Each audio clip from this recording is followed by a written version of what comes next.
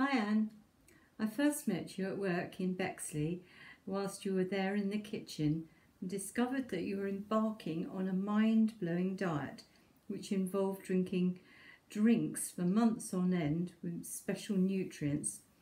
I thought then, this is some very determined lady, and it worked, and you've always looked very glamorous. You have always had high values, including friendship.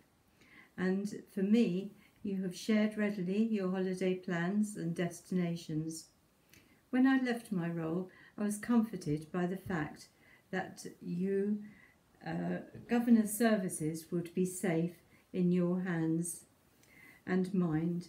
You are rightly respected, Anne, by governors, head teachers and colleagues. We've managed to keep up with our changing lives, and again, your commitment to Andrew, your parents, and more lately your mother, and many others an inspiration. You managed to delight with your hard work and plans for your home and garden, realising your dreams.